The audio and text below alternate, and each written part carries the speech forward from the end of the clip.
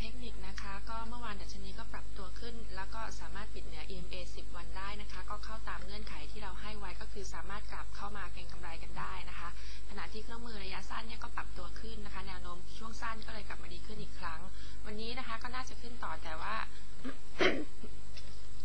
จุดที่ยังต้องระวังหรือว่าน่าจะติดอยู่ก็คือแนวต้านเดิมที่1173จุดนะคะก็เท่ากับว่ากรอบวันนี้น่าจะมีอยู่จำกัดแค่บริเวณนี้นะคะเพราะว่าเครื่องมือบางตัวในกราฟไลน์60นาทีนะคะก็คือตัว Modified Stochastic เนี่ยก็กลับเข้ามาอยู่ในเขต Overbought นะคะเพราะฉะนั้นเนี่ยตรง1173เราก็ยังคิดว่าไม่น่าผ่านไปได้ง่ายนักนะคะโดยจะมีแนวต้านย่อยอีกจุดหนึ่งนะคะระหว่างวันก็คือ1168นะคะวันนี้เนี่ยยังจะให้วางจุดถอยไว้ที่EMA 10 วันเหมือนเดิมนะคะก็คือถ้าลงต่ำกว่า1155ก็ถือว่าเป็นจุดที่ต้องถอยออกมาก่อนนะคะสต็อกวิววันนี้นะคะตัวแรกเป็นตัวมารีนะคะระยะกลางยังเป็นขาขึ้นนะคะล่าสุดพักตัวแบบไซด์เวย์ไปนะคะแต่ว่าแนวโน้มก็ไม่ได้เสียอะไรนะคะเพราะว่า MACD เนี่ยยังอยู่เหนือซีโร่ไลน์ได้อย่างต่อเนื่องนะคะตอนนี้มีสัญญาณซื้อรอบใหม่มาแล้วก็คิดว่าน่าจะขึ้นต่อได้นะคะแนวรับเนี่ยจะอยู่ที่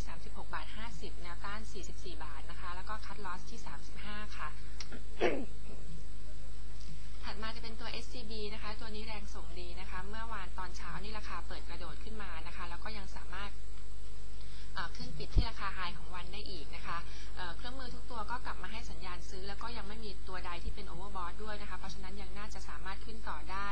SCB จะมีแนวรับอยู่ที่134นะคะแนวต้าน140แล้วก็คัทลอสที่132ค่ะ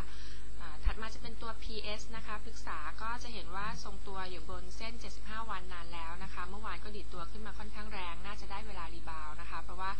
ตัวของ Modify เนี่ยก็ส่งสัญญาณซื้อนำขึ้นมาพักหนึ่งแล้วนะคะขณะที่ตัว MACD เนี่ยก็ตัดกลับขึ้นมายืนเหนือซิกเกิลไลน์นะคะแล้วก็ซีโร่ไลน์ได้อีกรอบหนึ่งพฤกษาก็จะมีแนวรับอยู่ที่14.20 ต้าน15.50นะคะแล้วก็คัทลอสที่14 บาทค่ะสุดท้ายจะเป็นตัวล็อกสเล่นะคะตัวนี้ราคาขึ้นแบบเมื่อวานมีวอลุ่มหนุนอย่างชัดเจนทีเดียวนะคะหนาแน่น เครื่องมือทุกตัวก็ส่งสัญญาณซื้อนะคะก็แสดงถึงความเป็น bullish นะคะวันนี้ก็น่าจะปรับตัวขึ้นต่อโดยเรามองแนวต้านไว้ที่ประมาณ4.10 สตางค์นะคะแนวรับจะอยู่ที่3.78 แล้วก็คัทลอสที่3.68 ค่ะปิดประชุมในส่วนเทค